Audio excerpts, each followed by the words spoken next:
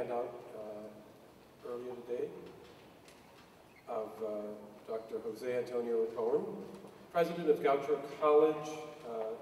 He has started his career at Stanford University, was director of their jazz ensemble. He was the founding director of the Center for History and Analysis of Recorded Music at the University of Southampton.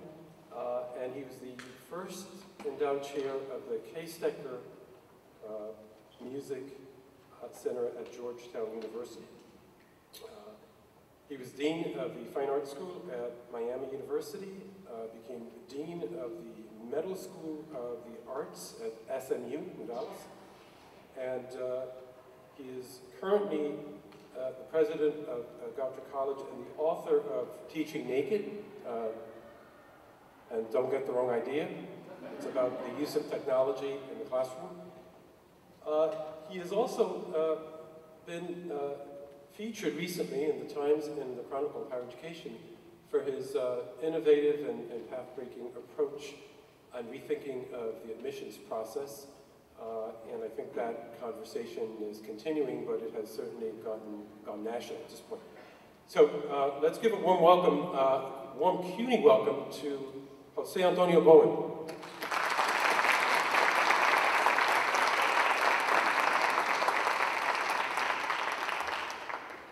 Good afternoon, how are you? All right, so and you can sit closer if you're coming in. I don't spit too much. So if this stuff on the screen makes sense and you want to live tweet, that's fine. If you don't know what any of this stuff on the screen means, you need to find an 8-year-old pronto and get some help. Because your students are going to wonder if you have 3 heads. So I'm going to try to convince you this afternoon that some of this stuff matters. Well, it matters to your students, you know that. But my job is to try to convince you that it should matter to you too, and that there's actually teaching that can happen through the use of this.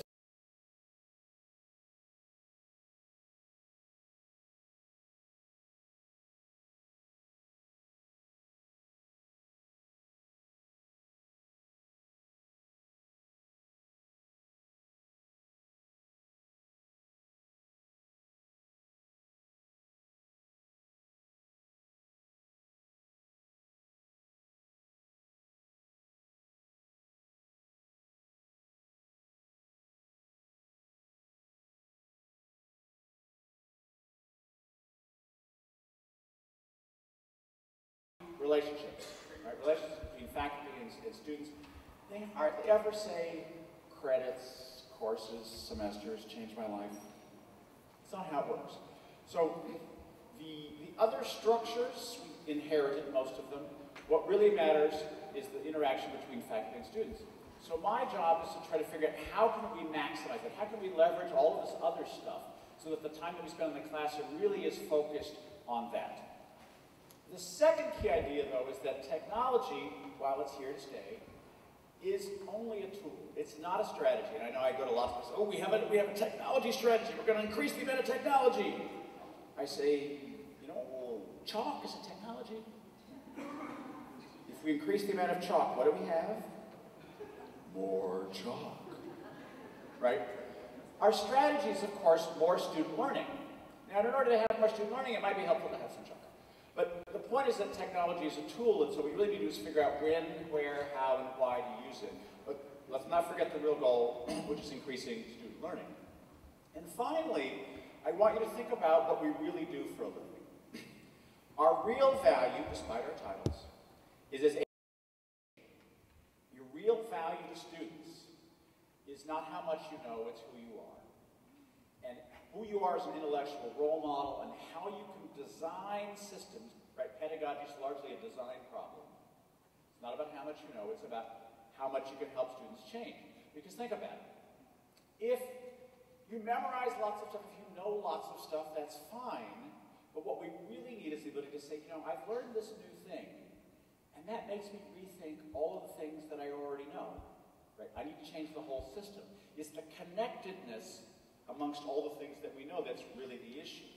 And as we know from watching our recent presidential election, change is hard. And it's actually something that's kind of, forbidden in our political sphere, right? Don't be a flip-flopper. But smart people are smart because they know how to change their minds. Learning is only real learning if it changes the other stuff that you already know. So that's really the design problem that we're trying to address. And what's interesting about this is that technology has actually made this more important because our relationship with knowledge has changed and we've become fundamentally confused about this. So when I went to college and I wanted to know something, I had to go to this funky place called the library, which had these funky things called books and the encyclopedia. Remember that? But think about the encyclopedia. The encyclopedia was relatively error-free, right? It had mistakes, but it was mostly trying to give you facts. It was fairly reliable. It had no cat videos in it, right? There were no jokes. There was no satire in the encyclopedia, right? So now let's compare that situation that was relatively, where knowledge was scarce, but fairly reliable, with today's situation for college students, where knowledge is abundant, knowledge is rich, knowledge is everywhere, it's easy to find, but it comes in the mixture of all of this other garbage, right? So the internet is a great resource. There really is unbelievable amounts of material and content. You can learn all sorts of new things, but you've now got to be able to figure out what's reality, what's truth, what's hyperbole, right? So we've become fundamentally confused about this, right? In fact, we're so confused, we actually call the thing in our pocket a smartphone, as if it were really smart. But think about Siri, right? Siri knows more than you. It's true, right? The internet has access to more content than in any college classroom, in any library, in any of your heads. But she's dumb, right? Because she doesn't know the difference between fact and fiction, or between truth and hyperbole. Again, think about the recent presidential stuff, right? I mean, this ability to discern, to think critically, has actually gone up in value as the value of knowing more than other people has gone down, right? Because again, I mean, it's good, you gotta know something. But what you really need to be able to do is how to find new things. How do you learn new things? What I call the new learning economy, where the information age is over. It's not just about how much you know, it's about how much you can learn. And how much you can learn means how much you can change your mind. How much you can integrate the various pieces of things that you've learned into real knowledge, into real wisdom, right? Not just have lots of factoids that you reel off, right? But our democracy requires, and learning requires, the ability for students to be able to weed through all of the cat videos and all the Facebook and all that other stuff, to be able to figure out what might have some truth value. And you're thinking, okay, how hard is that? So, are you mad? My students posted this on our Facebook page for a course. Are you mad? Y'all are mad here. I mean, you might be mad, but you shouldn't be mad because this is true, because it's not true. This is satire, right? So the source here is important, where the student found this information. This is not from the New York Times, right? So students are fundamentally confused, right? Because again, think about the bar to being an encyclopedia. You could be wrong, but at least you had to go through some editorial process, etc. Now any idiot can post something on Facebook. And that's in fact the most common source of readership for the New York Times, right? It's not home delivery, obviously, but it's not even the New York Times website. Most people don't go to the New York Times website looking to read the paper, or even their iPad.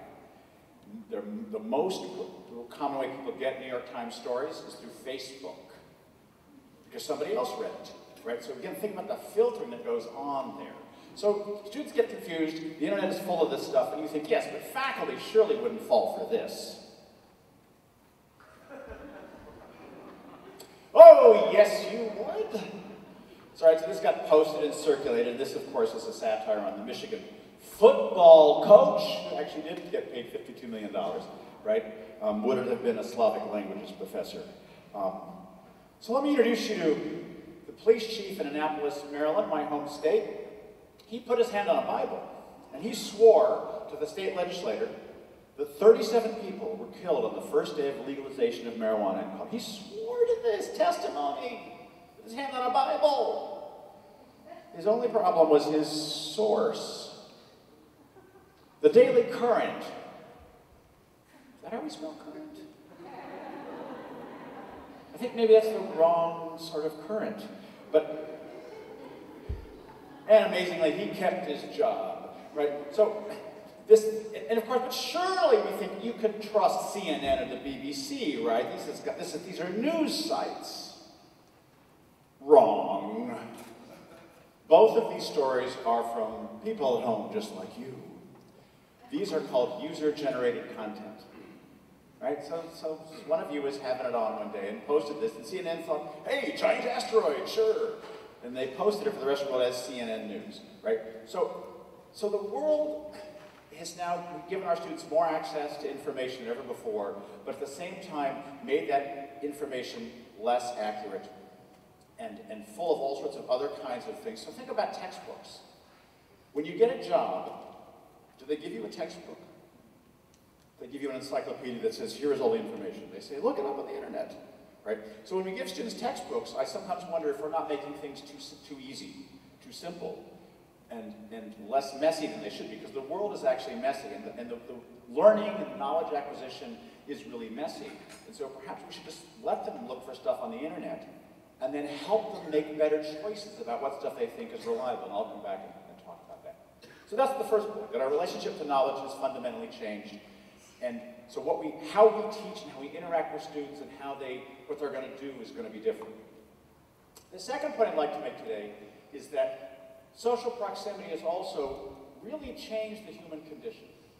Right? The meaning of friends is totally different. When I went to college, I was given a bag of dimes and told to call home on Sunday. Right? And there was a payphone at the end of the hall. If you don't know what a payphone is, just ask somebody younger, right?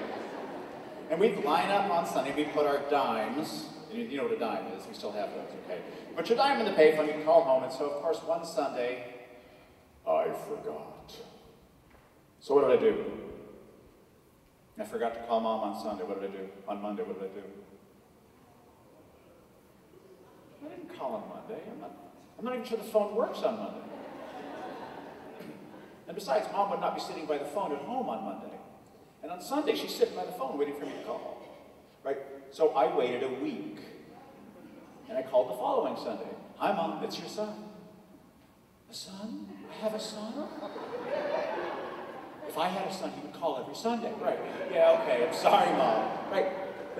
So contrast it with the current student who texts their parents 6 times a day.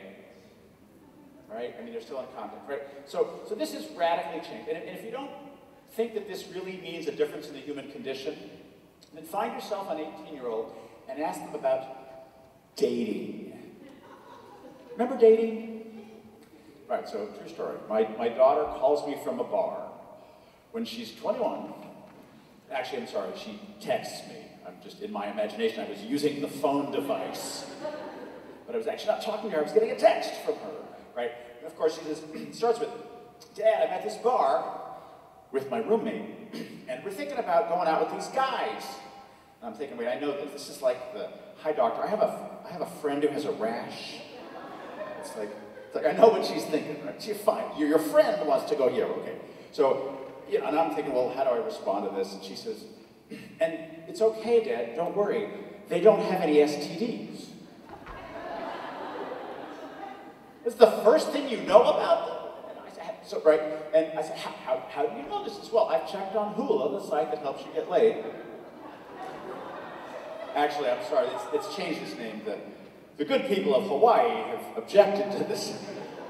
And so they're now called Health Fauna. Health Fauna? What the heck does that mean? It means it's health because you can release your health records, your medical records. Literally, look at the screen here, right? If you can't see it in the back, I'll tell you what it says. It's a picture of a beautiful young woman, and it says HIV, gonorrhea, chlamydia, except, right? And so if, rather than having to ask those embarrassing questions, hi, I'd like to sleep with you. Do you have gonorrhea? You can, in fact, simply go to this app, and the person who wants to have sex with you is released, so you don't have to ask that embarrassing question. So if she says to me, don't worry, Dad, they don't have STDs, I'm not really relieved at this point.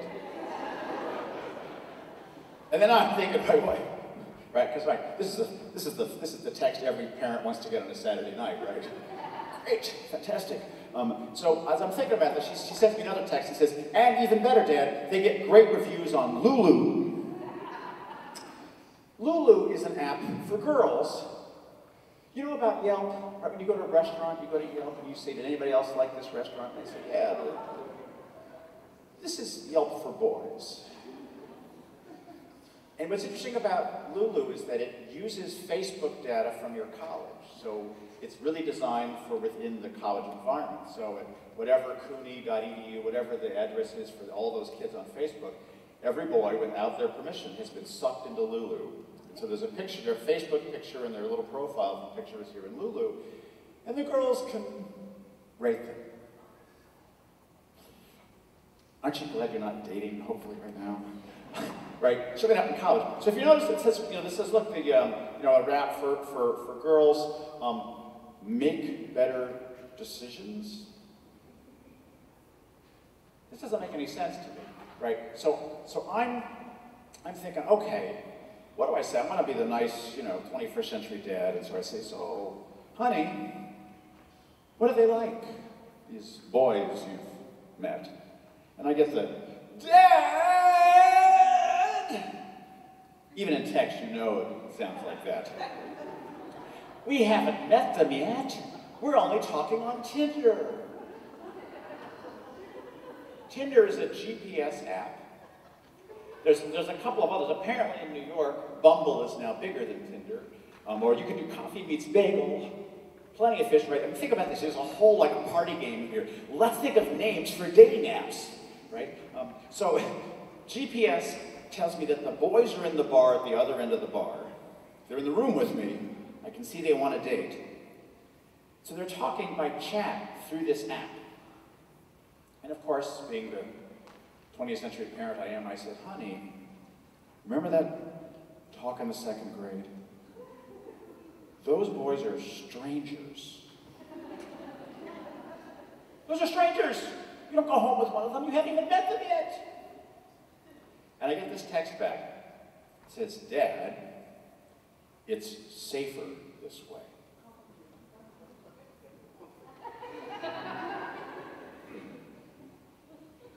Yeah, those of you who are parents, be terrified.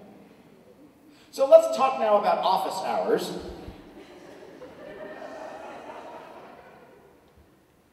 Really? You think these kids are going to come to your office?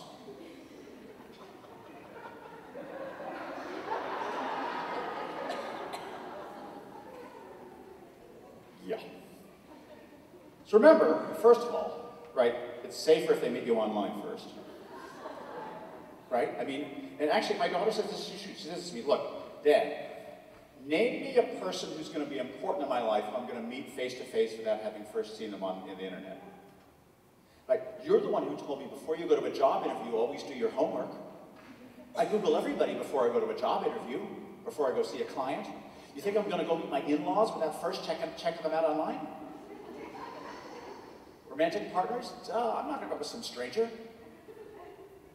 I'm going to make sure they're okay online, right? So that mentality of looking for who do you exist out there? Do you have a life, right? And so they're going to Google you. They're going to get a sense of that. So going to your office blind without having first done this is going to seem very scary. So, and remember, your office is a scary place. I mean, actually, your office is the inner circle of hell, frankly. I mean, first of all, you're there. You were scary. You have degrees I've never even heard of. And then you have all those book things. I'm allergic to that. Right? And you're only there for an hour at a time. What's that about? My bank is always open. Right? Actually, it's true. I moved from Texas to Maryland. My bank is in Texas. And I said, do I need to change? Do we need a bank? I said, I need a bank. And he said, no, it turns out I don't actually need a bank in Maryland. Right? I can take a picture of a check, I have to make a deposit. Right? I can do my banking online. I haven't been to my bank in years. That's the normal these days. And now you want me to go visit you physically there? Could we just talk online? So we do want to have these right relationships. Remember I said, in fact, these relationships are what we're really after. We built the physical space, we're here, we want them to be here. So I want that to happen. But as a first step, right? Maybe you shouldn't be asking them to have sex on the table with you. I mean, that's what it sounds like when you say, well, you want to have office hours with me, right? This is a weird thing, and again, for us, it seems normal. And by the way, everything I'm going to say today is disproportionately true for first-generation students, right? People who don't know how the system works, right? So when I was the advisor for the Hispanic fraternity at SMU, and I made the mistake one year of suggesting that as part of their academic plan, maybe all of the brothers, every semester, would just go to one office hour with each professor. No, please, anything but that. We'll pick up trash for days. Community service project, something, right? And this was real fear. This was, what have we done wrong? Right? So the assumption that you go to the office hours to get help, talk to your professor, build a relationship was not normal for this group of students.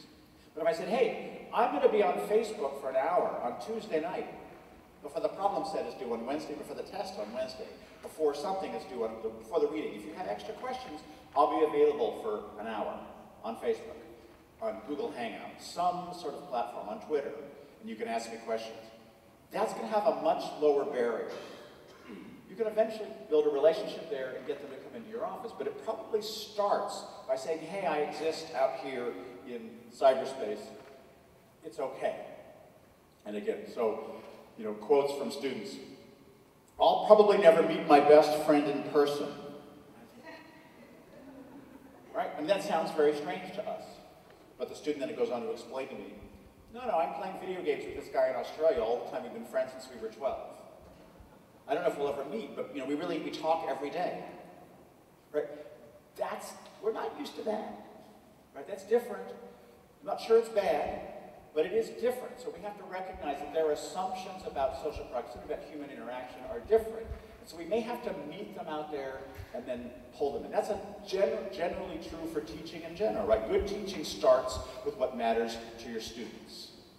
It ends with what matters to you. It doesn't start with what matters to you. Hi, I want to teach you this. Right? It starts with what matters to your students.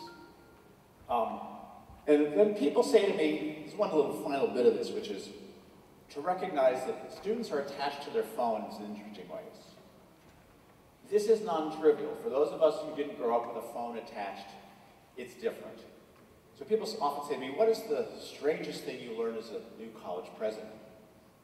I say, well, we have a plumber on staff whose job it is to take phones out of toilets. This is a whole job. This is actually a post from a student on Facebook about what they do and about how many times this happens. And so, and this is actually the other information you need to know. You should never borrow a student's cell phone because 30% of students cannot use the bathroom without a cell phone. They always have a cell phone with them in the toilet. So if you want to reach them, right, it's their cell phone. But it also means, if you say, put your phones away, you've actually done something that is going to create some anxiety.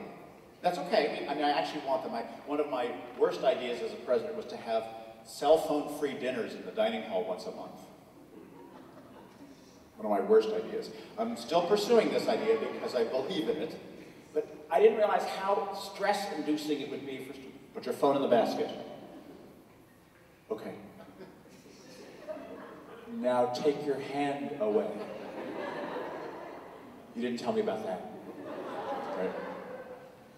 No, can't do it. Right? So this is a stress intent. I used to say, if you really want to have a cell phone-free classroom, right? First of all, you got to be careful because, right, students can text like this.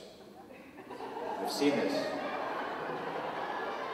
This is me texting, right? Or as my daughter would say, Dad, nobody's crotch is that interesting. If you're looking at the tops of their heads, you're just texting, right? And we actually have data on this now. My colleague at the University of Georgia has put people in classrooms to watch in big lecture halls. And it turns out that the people in the front of the classroom are a third less likely to be on Facebook or shopping. And that most of the people in the back 4 or 5 rows of your classroom that most of them are on Facebook or shopping most of the time during a big lecture class. People in the front, less likely. The bad news is that people in the front, twice as likely to fall asleep.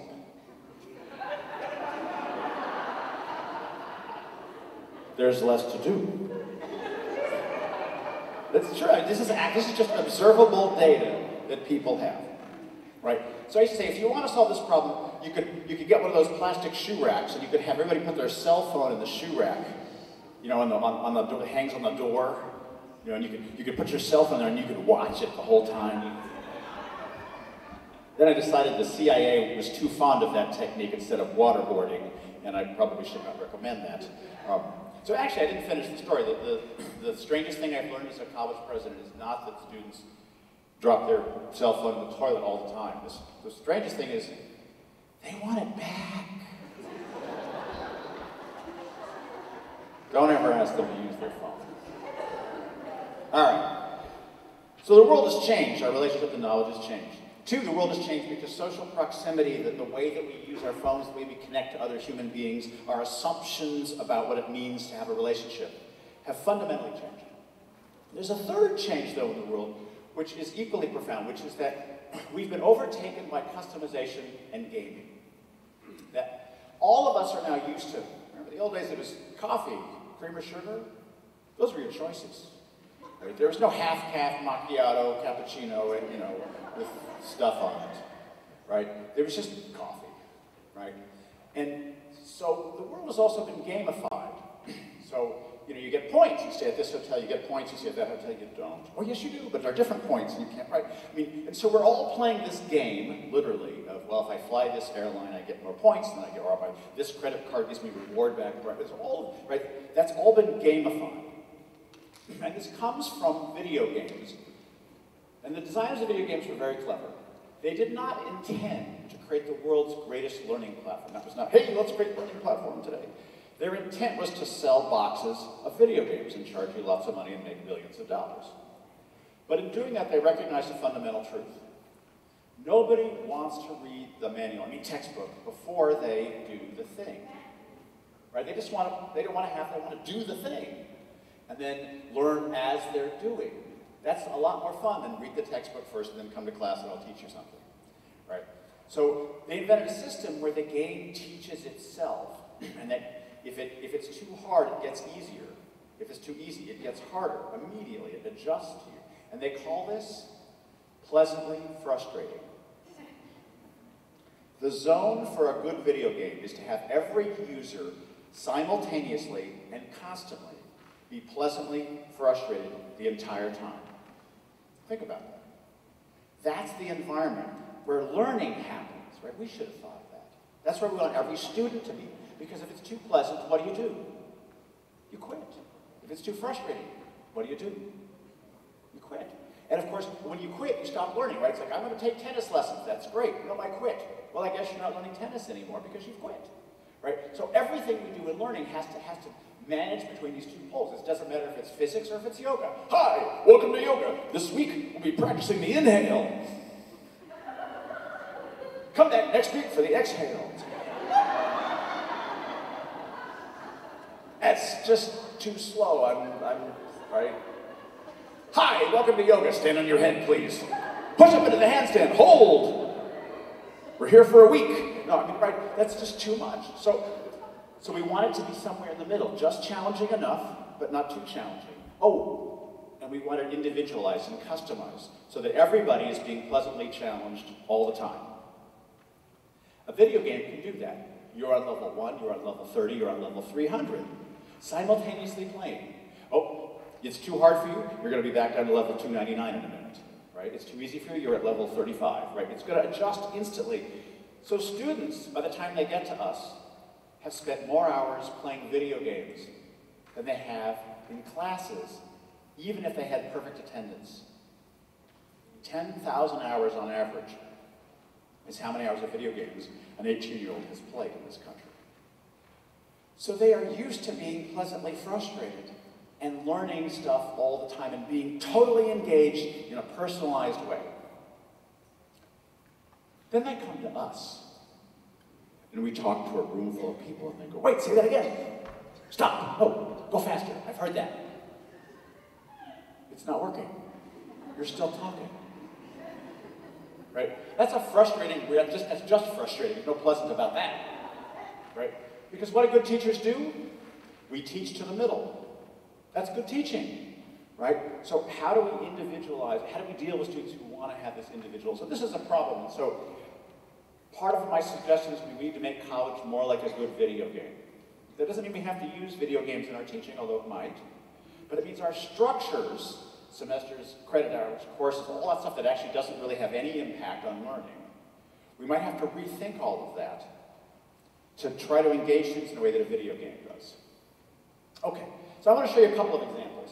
So my first suggestion is going to be that when you think about content and first exposure to students, you don't want this to happen in class. We know this, which is why we always assign a reading or something in advance. We say, do the reading, read chapter 1 before you come to class. And they don't. So what do? We summarize it for them, and they say, hi, guess what, Dad? My daughter, another true story, says, you're going to be so proud of me. I saved you a lot of money this semester. What'd you do? I didn't buy any books. Well, you can get a sample chapter on the iPad or on the internet. And so after the first week, I realized that nobody really meant us to do the reading, so I just stopped doing it. And that was her only semester of all A's. I think I was madder at us than I was at her, right? Because she realized that there was another way to do the learning. So the ugly truth about this is that students are good at the internet, and in fact they're probably better at Google than we are. And so what they do when you assign a reading is, not only do they not do the reading, they look for a short video. Right? Actually, if they're really good students, they might go to one of these places and say, oh look, econ, I'm taking econ. Oh look, there's an econ course. He looks just like my teacher, except that he has a Nobel Prize. But I have lots. Look, here's the same topic he was going to talk on, and look, it doesn't take me very long to find. Good morning. Today I decided not to use PowerPoint. I'm using index cards. This is traditional lecture style. I wanted to talk today about... Really? So first of all, look at this, hour and 15 minutes. If you're doing this, they're falling asleep. But if you're doing this, there's some other guy that'll make them fall asleep faster on the internet. Only he's at Yale, and he has wood paneling.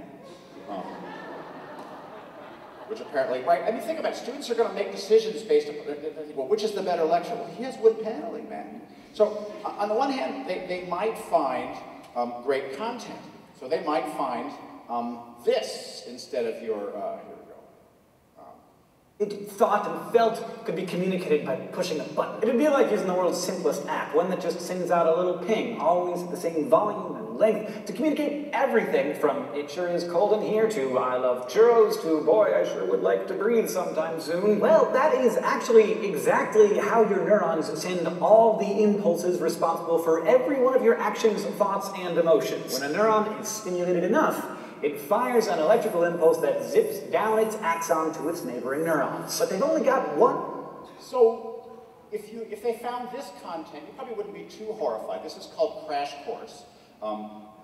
This is not bad, right? It is 11 minutes. It's not an hour and 11 minutes, right? It's nice short. He looks very young. He talks way too fast.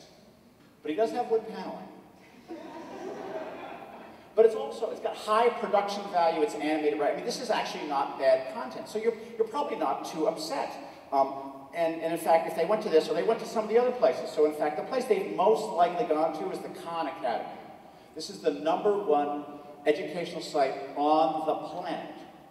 So most of your students will have used this in this is how they got through high school.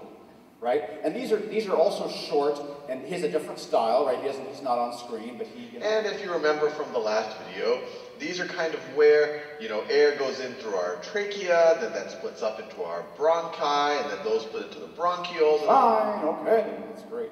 Right, so he has a style. But think about it, there's also options in other languages, right? You may be great at explaining Hegel in English. Hegel's tough in German. But if my first language is Spanish, I might actually want to have somebody explain to me in Spanish. So here's a Spanish language academic website that's full of videos, various content. You can see all the various, right? So most of us can't speak multiple languages at the same time. But the internet can.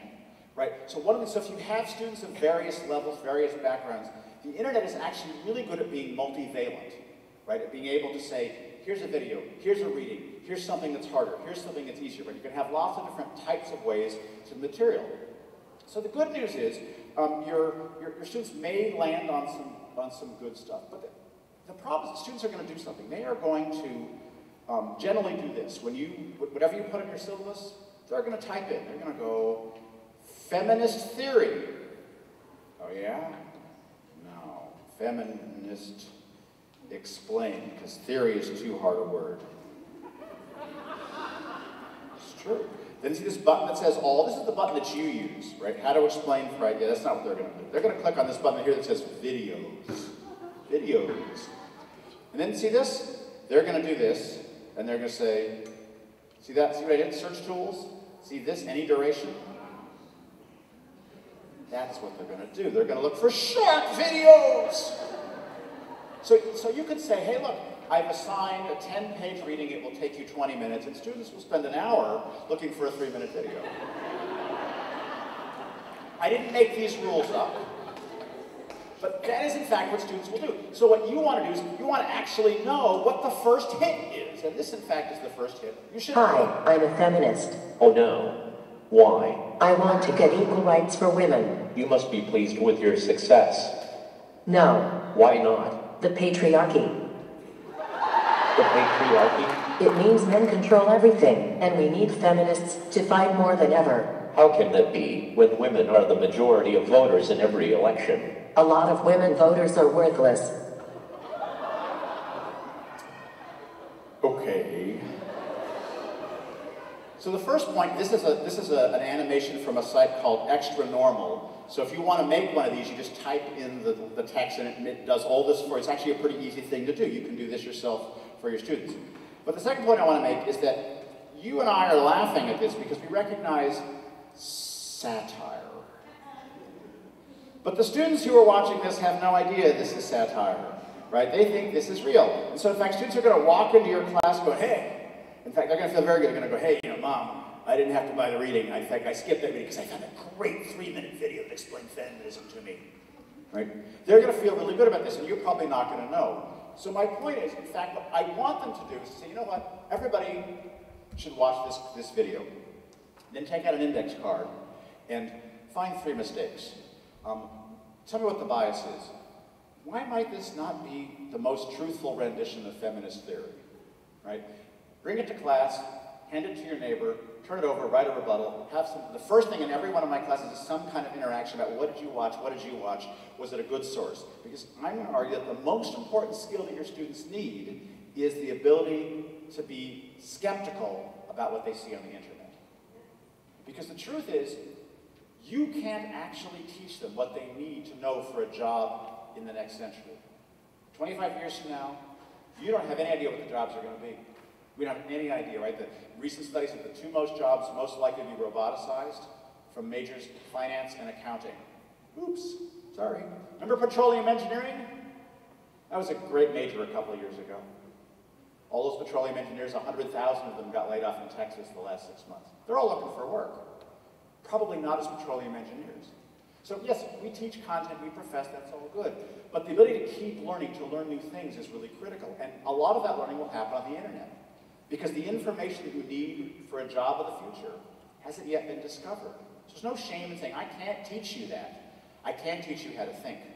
I can't teach you the subject as we currently know it.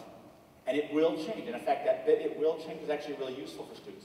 When you tell students, this is what we used to think, this is what we think now, I don't know what we'll think in the future, it brings them into the community of scholars and says, you have agency. You could be the one that says, you know that way that we think about this now?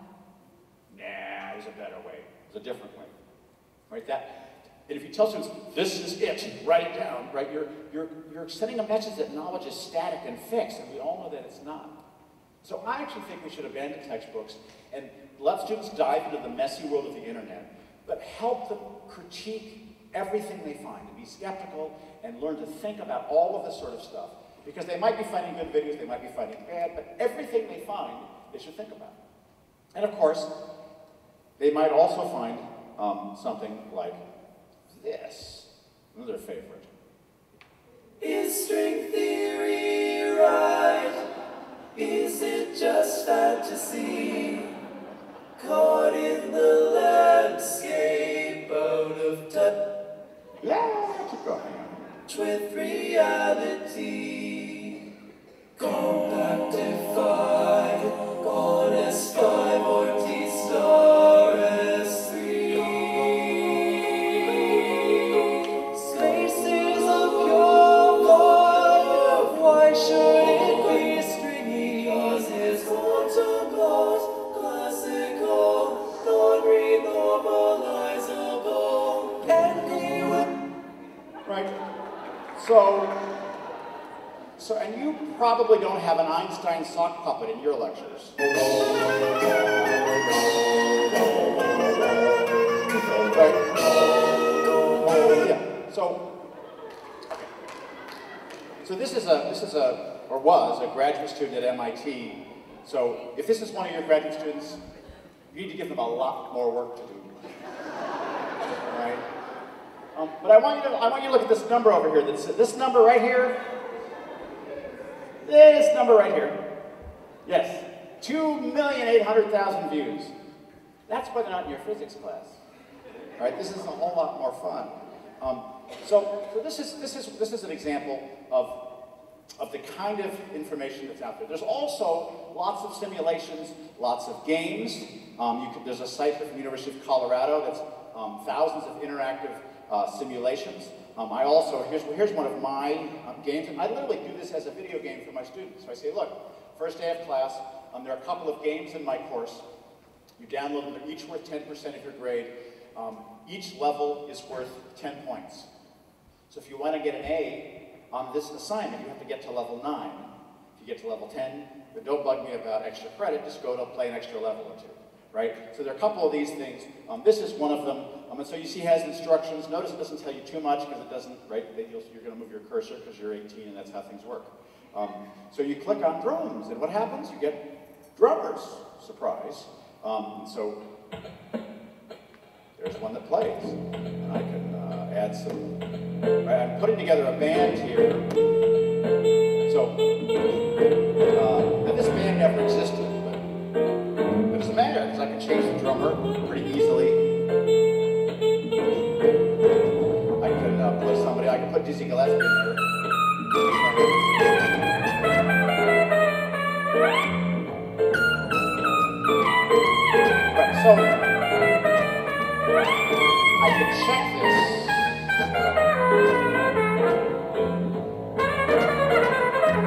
So my point is, now this is, again, so this is, they play this, so it gets progressively harder all semester. The point is it's literally a game, and the students have control, and they can play as much as they want. If you want to borrow one of these, you go to something called merlot.org, you type in your subject, and somebody else who's probably done this, in this case me, for jazz history, just borrow the game. There it is, you can use it. There's also smashfacts.com, is really just basically a multiple choice. TinyTap is one. Kahoot is the big one now that's taken over K through 12, but Kahoot is another way, just a way to have these little quizzes. Students can play them in the car when they're waiting, because as you know, nobody waits anymore. All right, so there's video games too. That's another fun thing that we can do. Let's see what else I have. One other one I want to point to is edX. If you're not aware of edX, this is the Harvard-MIT $85 million collaboration to put us all out of business. So this is free content from Harvard and MIT. Let's look at some of the things we can do here. If you look at, let's see if I can do that. So look at the types of courses that are offered. There's project management, there's computer science, aerodynamics. There's courses in other languages, might be interesting. There's history courses, right? There's really a pretty dog behavior for free, right? So there is lots of great content, and there's certainly lots and lots of cat videos and other stuff. On the other hand, you might want to make your own content. And my suggestion here is if you make your own content, think about the value of a podcast as opposed to lecture capture. Because lecture capture is just, this, it's like a film of a theater play, nobody really cares. Remember I said that good teachers teach to the middle? Well, what you want to do is customize to every single student. So I teach a course on jazz history. I used to teach this thing on the blues. I would do this live for students and say, hey, okay, here's me teaching you how to do a 12-bar blues. Here is a chorus of Count Basie's 1 o'clock jump. You'll notice there is something musical to mark every new chorus, and that something different happens every chorus. Notice you can do this in the toilet. I'll count it for you. Your phone. 2, Why should you do this in class? 4, It's the 12-bar blues. 5, 6, 7, 8, Wait for 12. 9, 10, 11, 12. New chorus. 1, Right? 2, So then what would I do? 3, Well, I'd look around the room and I'd see, who's with me? 5. And if I got some head nodding, I'd say, okay, let's move on. If I got like, I'd do some more, right? That's called teaching in the middle. We all do it. It's what good teaching is.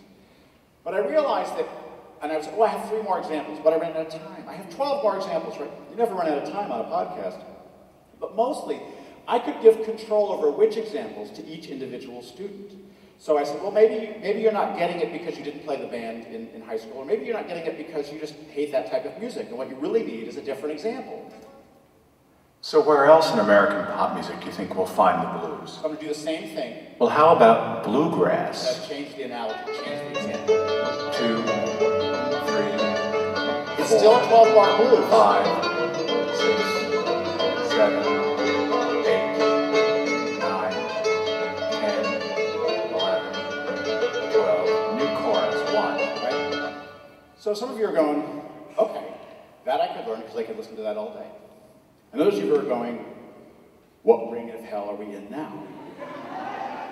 So I say, okay, I can teach you the 12-bar blues that way, or I can teach you with this. Here's James Brown singing the words. Right? It's the same concept. Second phrase. So the point is, all of us speak in analogies. All of us teach by comparing stuff we know to what our students know. But if I'm using soccer analogies, this part of them is happy, but the baseball people are going, I want baseball. I say, okay, I'm going to switch to baseball. And the soccer people go, but I like the soccer analogies. Oh, but okay, you eat cooking analogies, gardening analogies, right? Facebook, right? So most of us can't do all of this at once, right? So we use 1 or 2, and then we switch back and forth. In a podcast, you could do this with a PowerPoint, right? Just take your one concept, copy it 20 times, and then label them by the type of analogy, not the concept. So I'm going to teach you about this algorithm using baseball analogies, using shoe analogies, and then you have lots of different types of examples, and students can pick which one that will appeal to them. It gives them rights customized. But you may also say, well, I don't have that much. I don't know what language the students speak. So there's another way to do this, which is to actually outsource this to the students and say, I would like you to explain to your roommate in 2 minutes this concept. This works for any subject. So math, where we tend to assign problem sets, here's a math professor at Goucher, so this is a current Goucher student, and the assignment was, explain to your roommate how functions work in a 2-minute video. Right? So there's problem sets too, but problem sets don't get at, do you really understand how this mathematical principle works? You don't have to teach students how to make a video, you just say, everybody do this assignment. Here's an example. I'm Joe Fraction, and this is the Joe Fraction Show. On this episode, we'll be covering functions. A function is a special relationship between 2 values, where each input has exactly 1 output. A good application of functions is looking at the relationship between level of skill with an instrument and the level of chicks that you can get. See, try this. As his skill level is 1, he gets 1 chick. Hey Billy, how's that bass playing going? I'm having a little trouble here, Joe. I'm not quite getting it. Not to fear. With the bass function, there's a wide intercept, so at 0 skill level, you get 2 babes. Functions. The guitar function here has a higher slope, so with a little amount of skill, you get a lot of girls.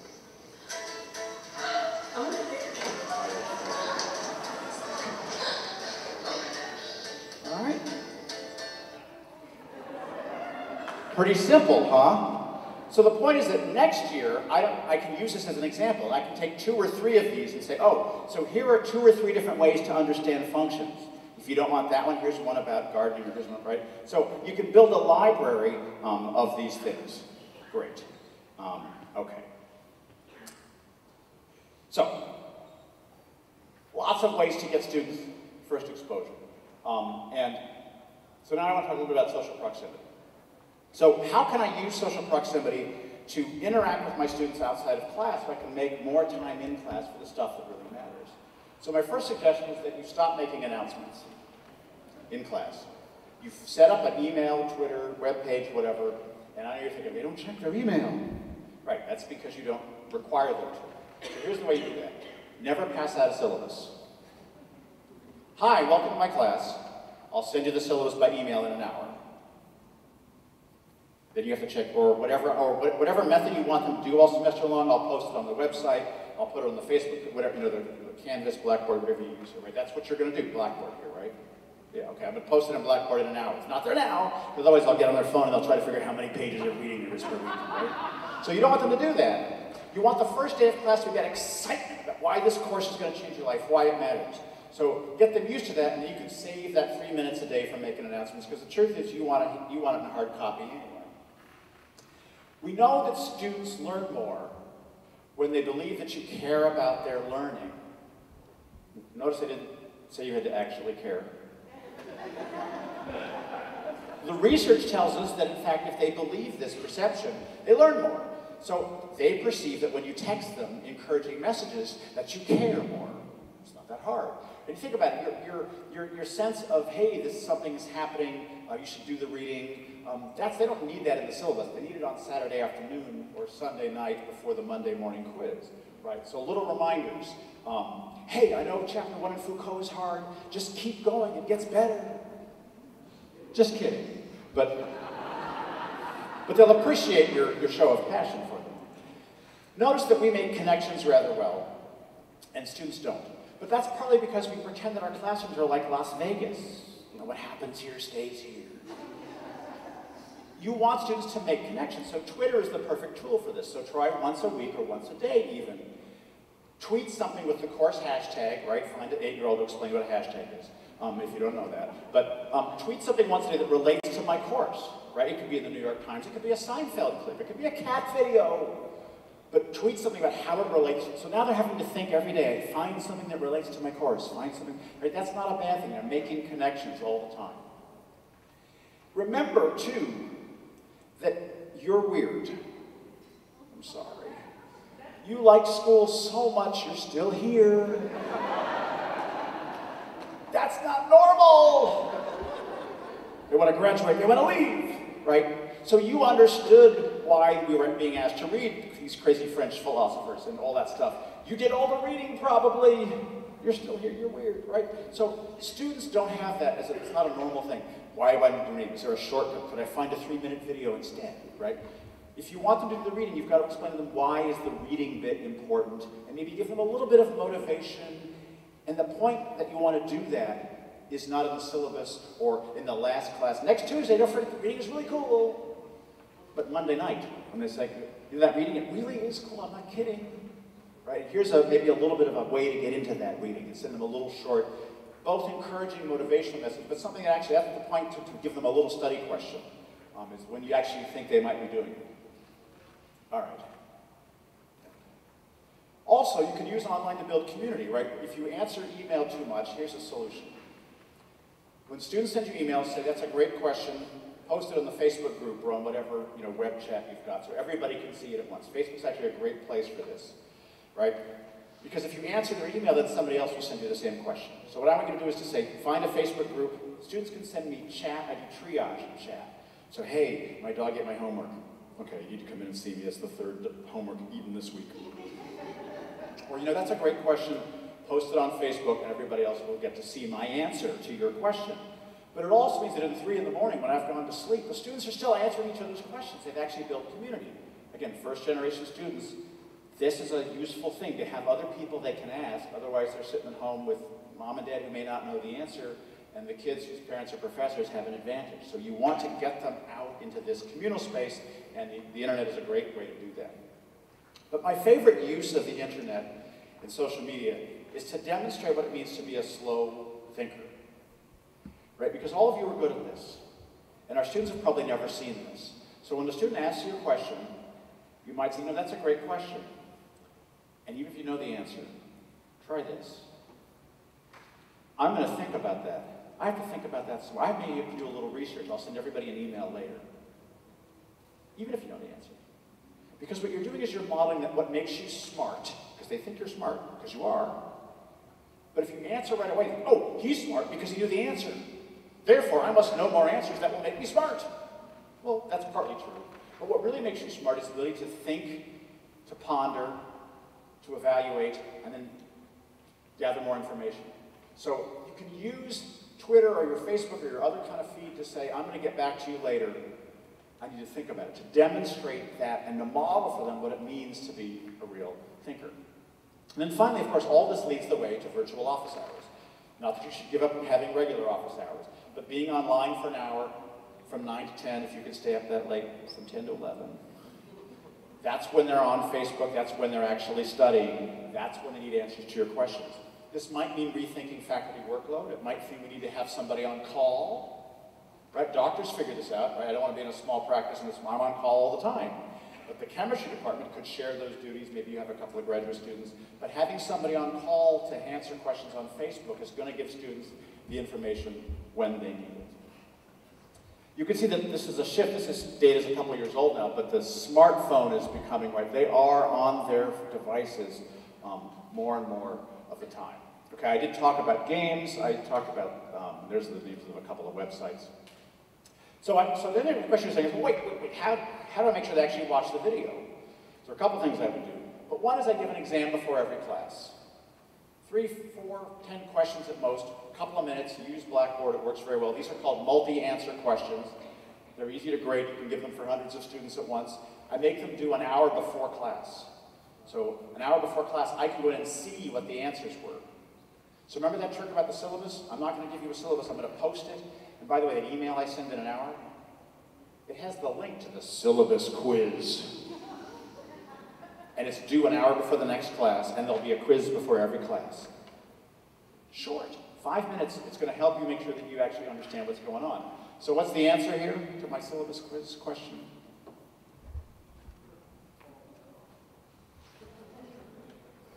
No, fall in love is actually a course learning outcome.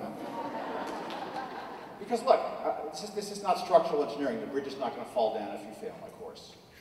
But you will have a better life if you find something you can fall in love with. If you learn to love Duke Ellington or Thelonious Monk, your life is going to be richer. But it's also true that that process of change requires saying, you know, I didn't think I liked sushi. Now I like sushi. I changed. Right? Recognizing that change is possible is an important step for students, if that is what the process is. So the answer is actually 4. But if you read the syllabus, you take the quiz, it takes you 5 minutes. Now I get you to read the syllabus outside of class, you take the quiz online. All right? So we know a lot about the science of learning. I've talked about these things today. I'm just going to give you a quick couple of highlights. This is a great book if you want to actually know the summary of the last 20 years of this. You learn what matters to you, no surprise. Knowledge is necessary, not a surprise. But self-testing, retrieval, actually turns out to be really important for learning. So lots of retrieval. The problem with midterms and finals is they're high stakes. The retrieval bit is actually good, hence a test before every class. Elaboration, I talked about that, analogies, abstracting information. Highlighting turns out to be very bad, right? Because it creates false fluency. It looks familiar, I just highlighted it. Yeah, the more you highlight, the less you know, right? You've highlighted the whole book, yeah, that's not good, right? Much better to close the book, call your mother, explain it to your mother in language she understands.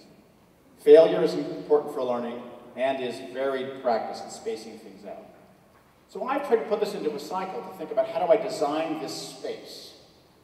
So the first thing is to think about entry point, right? If what matters to me is what I learn, then it's not about how much I know. It's, oh, you're a professor, you know lots of stuff. That's fine. So let's imagine the situation. You're an expert. You have 3 PhDs in racial profiling. 4, take 4. I want you to do an 8-hour class for the police force on Saturday. Are your 4 PhDs going to help you? Are they excited about your course on racial profiling? So you've got to think about, how do I start? How do I get them motivated to not tune out the minute I walk in the door? So where do you start? You start with race and profiling? Probably not. You need to find something that matters to them, right? So in my Wagner course, I don't start with Gesamtkunstwerk. I start with who likes music and lyrics? Song you like, right? So if you're talking to the police force, maybe you start with who likes Ford trucks? Who likes Chevy? Are they the same people? Why do you like Ford? You don't like Ford? Why not? Your daddy liked Ford. Oh, really? Is that a bias? Right? I mean, I'm looking for some way to, right? That's the entry point. That's the teaching bit. It's not about how much I know. It's about how I figure out what's in your head, right? I often say the teaching, you know, we're all confused about what a smartphone means, right? Because a phone isn't smart. Because more is not smarter. Same is true for exercise equipment, right? If I put more exercise equipment in your house, would it help? An exercise bike in every room? 2 in the bathroom, 3 in the kitchen, am I helping? Right? But there's a job for somebody called a fitness coach. What does that person do other than stand there in a Speedo and go, get on the bike? Right? Because the fitness coach actually does more. A fitness coach knows something about anatomy, nutrition, about your body, about the equipment. Right? A fitness coach takes measurements, see how far you've progressed, how you're doing. Let's work on the arms today, work on the legs last time. But mostly a fitness coach knows about you and what motivates you. That's the critical piece, right? You want to wear that dress to the prom, I understand, yeah? Oh, yeah. Okay, pedal faster. That's non-trivial. That is actually where the teaching bit comes in. So entry point, we hardly ever talk about it, it's really important. Content, I talked about a lot. Exams before every class. So I also make you write. I use index cards, very low tech, bring them to class. I do that a lot because I want you to be writing all the time and being critical of the sources. And then class can be the place where the failure and other stuff happens. Right? I can complicate things in class. And then I use these things, cognitive wrappers. They're on my website, teachingnaked.com, if you want to see a template for that. But it's a reflective exercise to get you to think about how you can improve your own learning. And then I talked a lot about e-communication today. So that's the cycle. That's actually the subject of the next book, which is out in a couple of months. So I'm gonna, let's see, do I have time for this? I talk too much, I always talk too much. Okay, so let me finish up by showing you some naked classrooms. There's no naked people in them. But there's a lot of glass, movable furniture. I hope you can see them better than I can. But this I call the e-nook. It's on the side and the front. My faculty call this the diaper changing station. But the chairs move around. You can write on the walls. You can put these things on your thing. Notice the chairs all move. They're in clusters. This is a Chemistry 101 classroom that seats 100 students. Notice there's no front. It's just whiteboards, groups of 4 computers. Students are actively doing stuff all the time. And of course, retention in chemistry doubled when this happened. So new technology is a challenge. It's here. But the good news is it means that thinking has just gone up in value. Right? What we teach really is thinking. It's become a much more important skill. The bad news is that course design also became more important, right? What you know matters less. How you design the learning environment matters more, and most of us were not trained in that. So we're going to have to think about course design in new ways. And also integration matters. How do we pull the pieces together, right? Because the internet is fundamentally disaggregated, right? Siri knows lots of bits of information, but thinking, thoughtful people connect the dots in interesting ways. And so how do we help students do that? Because we spend lots of money to bring students together in communities. Are we really helping them connect what they learn in physics, and anthropology, in student government, in sports? All those things are costing us money. If we don't actually leverage that for more integration, then we're just going to get the cheaper internet sources will end up taking over. So the real point of all this is that we need a new title, right? So professor suggests that your value is in the fact that you can profess, right? That your value is in that you know more than your students.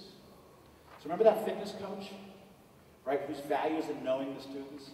So maybe the better title for all of us is cognitive coach. Because our real value is in designing learning environments and understanding our students. In fact, I would argue that yes, students are going to learn stuff. Content is important.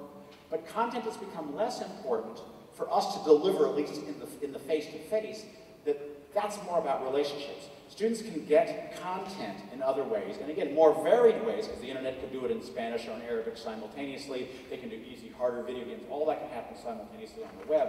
We can just deliver it at one speed here. But in fact, the real value of who you are in the classroom is in fact who you are. You are an intellectual superhero to our students. You really are. You're an impressive person. You're a hero. Right? That's why you get to wear the cape every year. I mean, the thing. Your superhero cape, right? And it does matter because our students, especially at this time in America, may have never seen an adult change his or her mind. So when a student asks you a question, you really want to blow their world, you say, that's a great question. You may have changed my mind. Right? That's for a student, right? You have the power to change my mind. But you've also modeled for students what it means to be smart. A smart person is not the one who knows all the answers and spits them right back at you. A smart person is somebody who can say, that's interesting, I'm going to be thoughtful. I may have to rethink my other assumptions, and you may have changed my mind. That may be the only model that students get of what the real goal of education is. To be skeptical, to be critical, and ultimately to change your mind. And so that's really what we're in the business of doing, is trying to help students learn how that process of reflection works so they can change their mind. It's the hardest job anywhere, and you don't get paid nearly enough to do it. But it is incredibly valuable to our society as a democracy, and ultimately to individuals. If you can light the spark, if you can turn that switch on, where students now have passion for learning and understand that process. It turns out, by the way, passion is transferable. And if you don't get it turned on by the time you're 25, 26, it's harder to turn on later because your brain hardens up. Literally.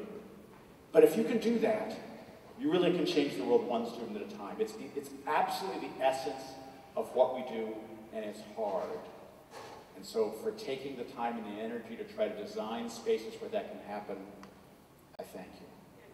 Thank you very much.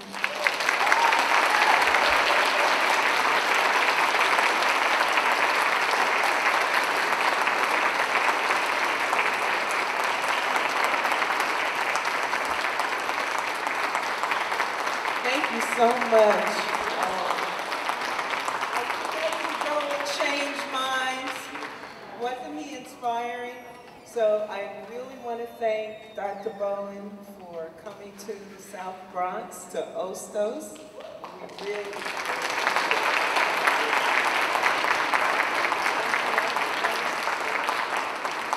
So the next set of concurrent sessions are taking place at 3:15. We're right on schedule. And I really want to encourage you after the session to come to our networking. We have a great surprise for you for hanging in all day. Thank you. See you later.